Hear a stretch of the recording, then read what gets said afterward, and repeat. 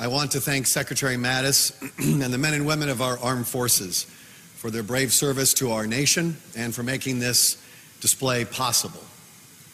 I want to recognize members of the diplomatic corps from several countries, including South Korea, Japan, Israel, the United Kingdom, France, Germany, the Netherlands, Italy, Bahrain, the United Arab Emirates, Yemen, and Afghanistan. I want to also extend a special welcome to His Excellency Yusuf Al-Otaiba, the UAE Ambassador, to Ambassador Ron Dermer of Israel, and to His Excellency Ambassador Sheikh Abdullah bin Rashid Al Khalifa of Bahrain. The United States deeply values our partnerships with the UAE and Bahrain and Israel, and I thank all of you for coming today. In December of last year, UN Ambassador Nikki Haley stood here to highlight the dangers posed by Iran's dangerous proliferation of missiles across the Middle East. She highlighted how Iran was illegally providing weapons to Houthi militants in Yemen. It was a clear violation of UN resolutions then, and it remains so today. She also spoke of the threat these weapons pose to peace and security and to the innocent civilians caught in the crossfire. Today, the United States is unveiling new evidence of Iran's ongoing missile proliferation. The Iranian threat is growing, and we are accumulating risk of escalation in the region if we fail to act. In the time since Ambassador Haley's remarks, Iran's support of the Houthi militants has deepened. Its backing of terrorist activities across the world has increased, and its efforts to undermine regional stability have expanded. The inventory in this display has expanded since December. This is a function of Iran's relentless commitment to put more weapons into the hands of even more of its proxies, regardless of the suffering. Iran has been prohibited by several UN resolutions from exporting arms for a decade.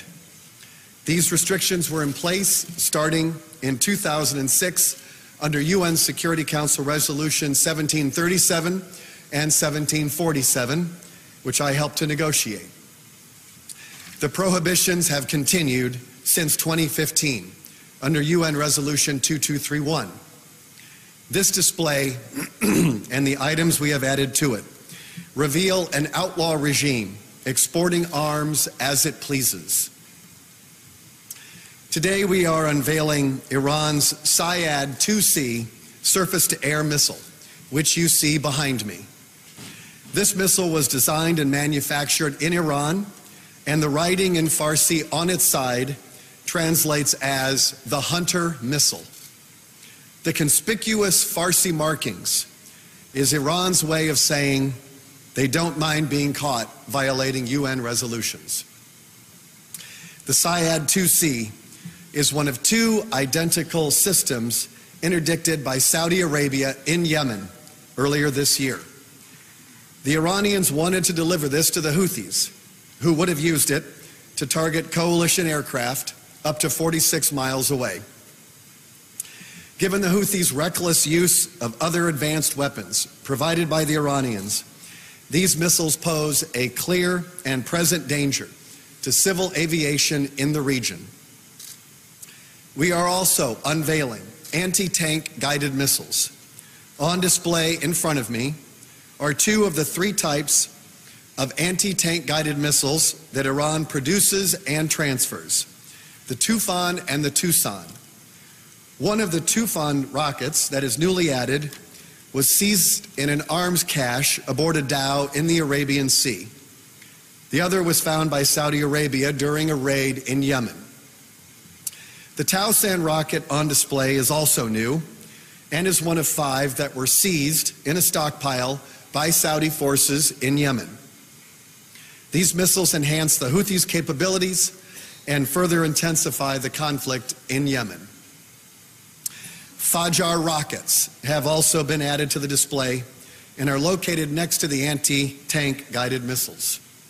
These weapons were recovered in Helmand, near Kandahar airfield, by the Afghan National Army from the Taliban. Iran has been providing material support to the Taliban since at least 2007. These same rockets have been used by Hamas in the past. To my left is a new unmanned aerial system, the Shahed 123. We have debris from a Shahed, which was recovered by coalition forces in Afghanistan after it crashed, as well as Shahed components that were interdicted in Yemen in early 2018. This missile system is primarily designed to conduct covert reconnaissance and surveillance missions, potentially putting American and coalition forces at risk. There are several new small arms of Iranian origin included here, such as sniper rifles, RPGs, AK variants, and hand grenades. These have been provided to us by Bahrain.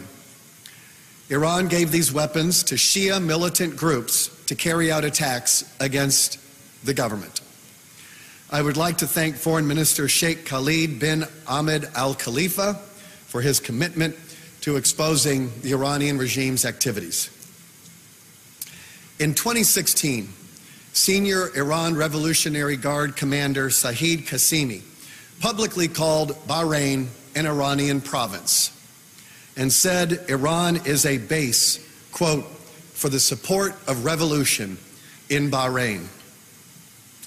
In a microcosm, this is exactly how Iran destabilizes the Middle East.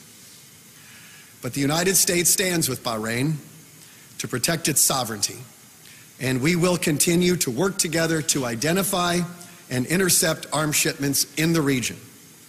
This ongoing collaboration with Bahrain, which is home to the U.S. Fifth Fleet, is critical to the safety of the region.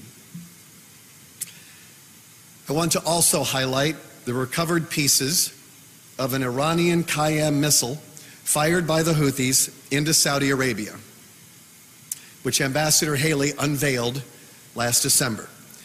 The missile's intended target was the civilian airport in Riyadh, a G20 airport, through which tens of thousands of people travel each day. Imagine a missile of this size and power hitting a civilian aircraft or Terminal 1 at the airport. The new weapons we are disclosing today illustrate the scale of Iran's destructive role across the region. The same kind of rockets here today could tomorrow land in a public market in Kabul or an international airport. As the Bahraini victims of attacks carried out with some of the weapons here could tell you, the Iranian regime uses arms to export revolution, prolong crises, and inflict death and suffering. The tools of Tehran's foreign policy are here before you today. Tehran is intent on increasing the lethality and reach of these weapons to deepen its presence throughout the region. This is why it is especially important that we get the de-escalation of conflicts in places like Yemen right. Secretaries Pompeo and Mattis have called for a ceasefire in Yemen, and the United States is committed to the efforts led by UN Special Envoy Martin Griffiths. Iran has no legitimate interest in Yemen other than to expand its sphere of influence and to create a Shia corridor of control. Although Iran's role in Yemen has been underreported by the media, there is no question Iran has intensified the humanitarian catastrophe and prolonged the conflict. Iran has been funding, arming, and training the Houthis, which has allowed them to continue to fight well beyond what would have made any sense at all. The United States and our coalition partners have provided billions in aid to the Yemenis, while Iran has provided nothing but weapons and fighters. Just today, Houthi rebels fired missiles into Saudi Arabia. This strike is an example of the destabilizing agenda the Houthis are pursuing in partnership with Iran. They act in this way even as UN Special Envoy Martin Griffiths is exerting maximum effort with our full support to bring the parties together for talks. In the months ahead, we must be careful not to affirm Iran's role as a legitimate political actor in Yemen. The clerics in Tehran will exploit any opening to gain a foothold in Yemen, a place where it has no business being in to begin with. Historically, there has not been a religious connection between Iran's 12er Shiites and Yemen's Houthis, who are 5er Shiites. In fact, Iran's religious authorities have long been dismissive of the 5er Shiites. Just imagine what Yemen would look like in the future with an entrenched and enduring Iranian presence. We already know how this movie ends, and we cannot watch a new version of Lebanese Hezbollah slowly emerge in the Arabian Peninsula. Since the end of 2006, Iran has supplied Hezbollah with thousands of precision rockets, missiles, and small arms. It now has more than 100,000 rockets or missiles in its stockpile. If Iran were allowed to operate with similar freedom in Yemen, we can expect the Lebanization of Yemen. The Houthis have launched Iranian-origin missiles at Riyadh with an estimated range of 560 miles. Iran has funded the Houthis with hundreds of millions of dollars since the conflict broke out. With Iran's ongoing help, the Houthi threat will grow as their capabilities steadily expand. Iran could use such newfound influence as a power broker and arms dealer to threaten our allies and partners in the region and unravel the stability that we have worked so hard to achieve in the Gulf. It could also create challenges in the Bab el-Mandeb Strait in much the same way Tehran leverages its proximity to the Strait of Hormuz. An estimated 4.5 million barrels of oil per day transits through the Bab el-Mandeb, while about 17 million barrels a day flow through the Strait of Hormuz. Iran has threatened repeatedly over many years to close the Strait of Hormuz. Give Iran a free hand in Yemen, and it can threaten to close both straits and commit acts of maritime aggression with impunity. Just as we must constrain Iranian expansion in Syria, the Golan Heights, and in Iraq, we must also prevent Iran from entrenching itself in Yemen. I want to now highlight the Iranian regime's investment in missile testing and development. It is increasing.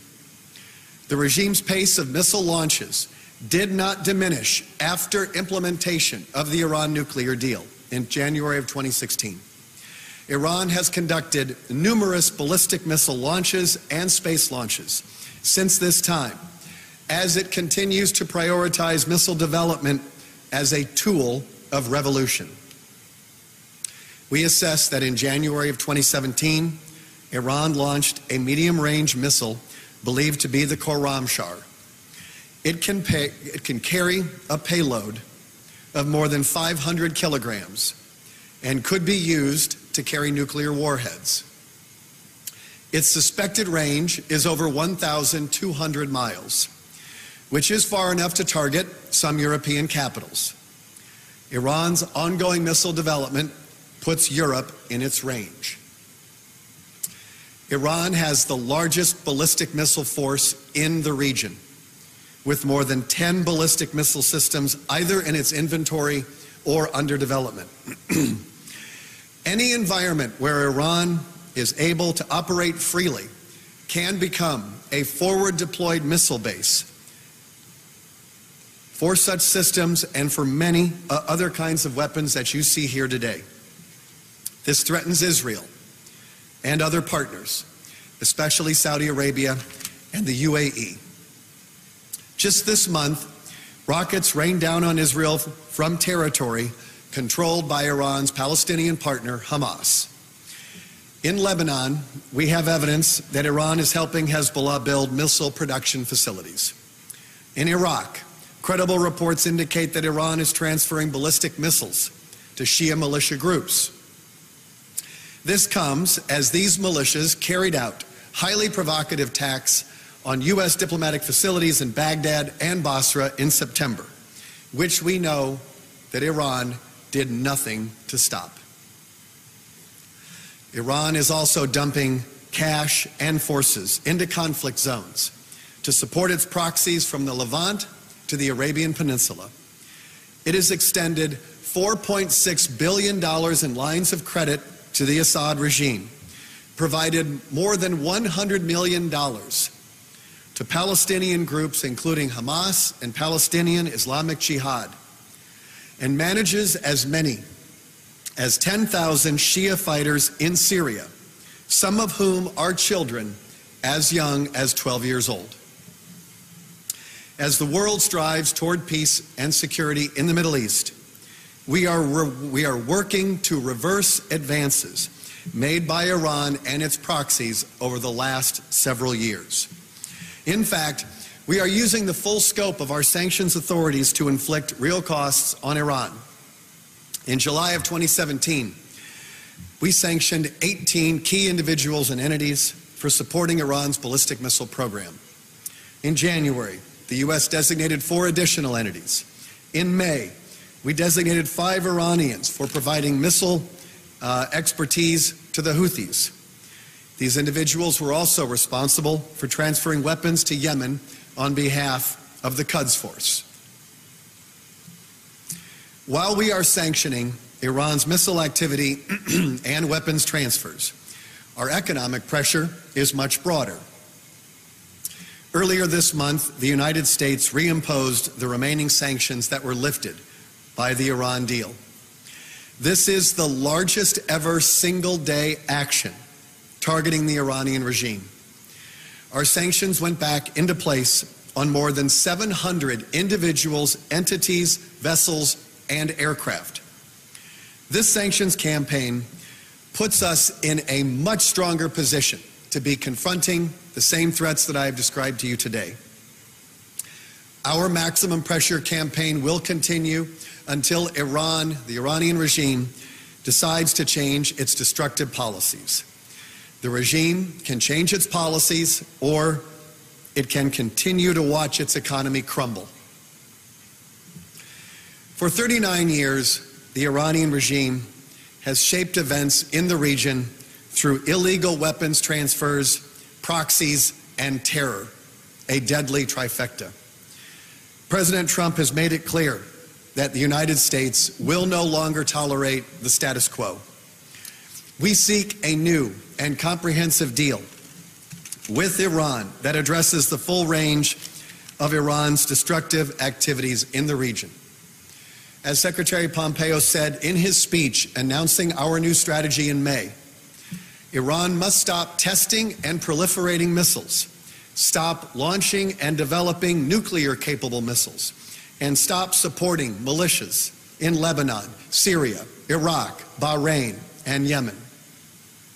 Iran needs to start behaving like a normal country and surrender its title as the world's #1 sponsor of terrorism. As the Special Representative for Iran, I have met with partners and allies across the globe to share the concerns that I have shared today and explain the purposes of our pressure campaign.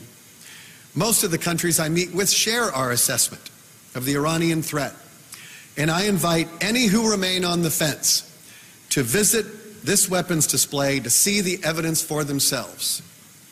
Delegations from nearly 70 countries have already visited here, and we welcome more. Despite this clear evidence, not all countries are convinced of the need to take action.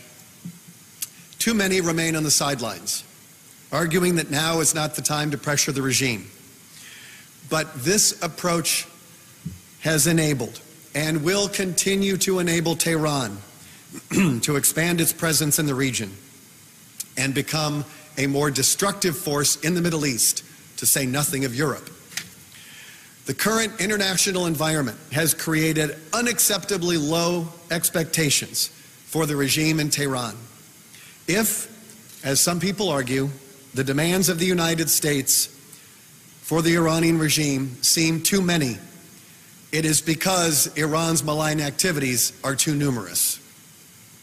If our demands seem too unrealistic, it is because the world's expectations are too low. We cannot simply admire the Iranian threat any longer. The United States has a positive vision for the Middle East, where every state retains the right to defend itself. But no outlaw regime like the one in Tehran can freely undermine the sovereignty of other nations. This is not foreign policy. It is state-sponsored revolutionary terrorism. The Middle East will be best served when an Iranian government respects the rule of law, abides by fundamental standards and commitments, and rejects terrorism. It is now up to the supreme leader to do something out of character and act in the interests of the Iranian people. Is it better to remain isolated from the world as an international pariah, or to benefit and prosper from inclusion in the international community? It should not be a difficult choice. There is nothing noble about driving a great and proud nation into the ground. The Iranian people have a rich legacy and a culture dating back to Cyrus the Great, and they deserve a government that represents their interests and not just the interests of their corrupt leaders. This room could just as easily have been used to display the artifacts from Persian history or renowned contemporary artists from Iran, but instead we see only missiles, rockets, and small arms. The clerical regime in Iran has chosen this path, but the Iranian people are not destined to follow it. If Tehran changes its policies, a better future awaits the Iranian people. History shows us clearly that America has no permanent enemies. Throughout our history, enemies torn apart by conflict often become the best allies united in peace, as Japan and others can attest.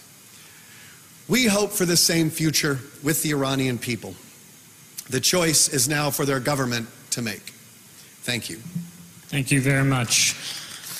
We have time for a few questions. May I ask, please, that you wait for a microphone, that you state your name and outlet, and please, so that we can get as many questions as possible, limit to one question. And I'll also say that if you have very technical questions about the equipment, we may take those for later. And we'll start with Reuters, please. Sure, Idris Ali from Reuters. One of the missiles that you mentioned here was launched 5 days after Ambassador Haley gave her presentation last year. What benefit do you think there is of showing these weapons publicly, and how do you respond to critics who say this is simply a political stunt and propaganda that actually increases tensions in the region? I haven't heard anybody say this is a political stunt. This is simply putting out in broad daylight Iran's missiles and small arms and rockets and UAVs and drones. That missile right there landed right next to Riyadh's international airport. And it's very important for nations to see with their own eyes that this is a grave and escalating threat. We are one missile attack away from a regional conflict. These missiles, we've been very lucky, for the most part, have not hit their intended target. But luck is not a strategy. And the international community needs to do more to get after the proliferation of Iran's missiles. The Iran nuclear deal has created a climate where, so long as Iran is in compliance with a non-proliferation deal of modest gains and temporary benefits, that so long as Iran is in compliance with this deal, somehow they're in compliance with all sorts of international norms and standards. The fact of the matter is that during the implementation of the Iran nuclear deal, Iran has expanded its threats to peace and security in almost every category. Terrorism, terror finance, cyber attacks, maritime aggression, human rights violations. And so we are now out of the deal, and it gives us a great deal of freedom and leverage to address the entire range of Iran's threats to peace and security. And so our pressure campaign that the President and the Secretary have put in place really yield two very, very concrete benefits. One, it will starve the regime of the revenue it needs to destabilize the Middle East and terrorize other nations. We need to starve these militias of funding.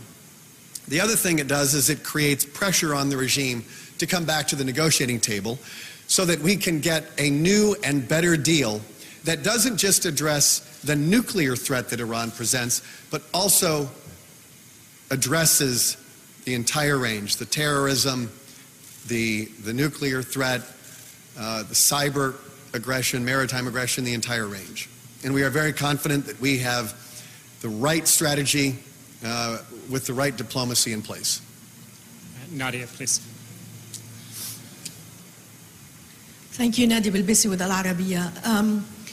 Now that you've shown us an expanded evidence of Iran involvement, what mechanism do you have to stop these weapons from reaching proxies, in particular the Houthis in Yemen?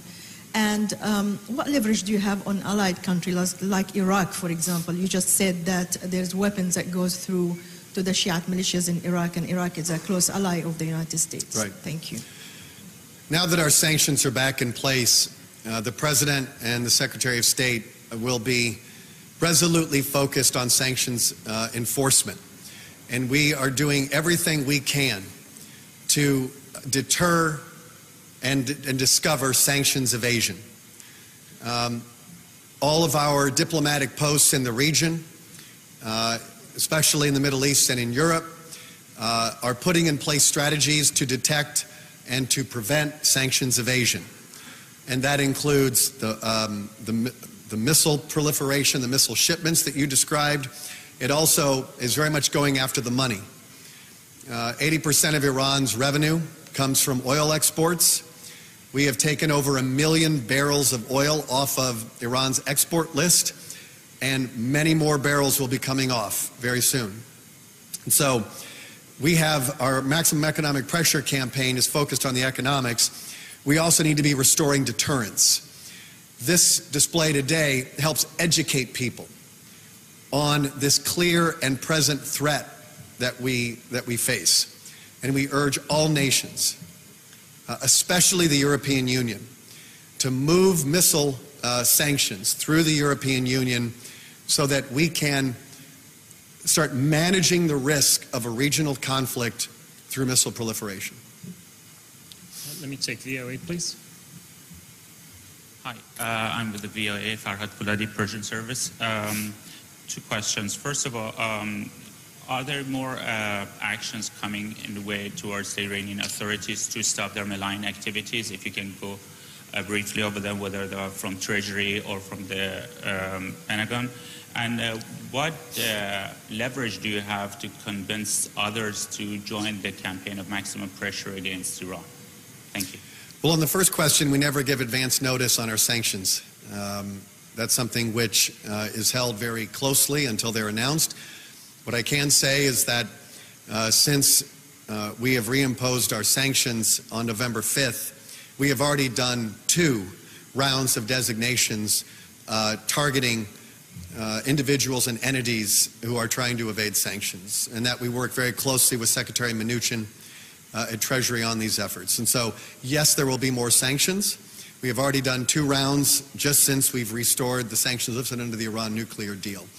In terms of leverage, I think we've been very successful so far with putting in place an economic pressure that is going to drive the Iranian economy into a place that's going to really force the regime to decide is the cost benefit of their revolutionary behavior in their favor. Our policy in the Middle East is to reverse the balance of power in favor of our friends and our partners. Iran has had a really good run over many years, partly enabled by the cover that the Iran nuclear deal provided. And so I think now we are in a much better position with our regional partners, with the United States. We have had enormous cooperation from European companies. Over 100 major firms have announced that they are ending business in Iran. And if given the choice between doing business in the United States and doing business in Iran, it's the fastest decision you'll ever make as an executive. And so we have been very pleased with the progress we've made so far on our sanctions. Let me take AFP, and then I will take one last over here. Thank you. Tom Watkins, AFP. Can you explain a little bit about the timing of today's presentation? Why now? Why today? As you know, there's obviously been a tremendous amount of criticism in the media recently about Saudi Arabia. Is this to try and sort of shift the narrative a bit, or can you just talk about why you're doing this again? Thank you. What we're doing, it began because our inventory has expanded. That's just the nature of this regime. As this regime continues its aggressive and revolutionary foreign policy, we interdict more and more equipment. And so at some point, we hope to have this room no longer build its inventory. We need to reduce the inventory here. And so it's just a function of Iran's campaign to export arms in violation of UN embargoes across the Middle East.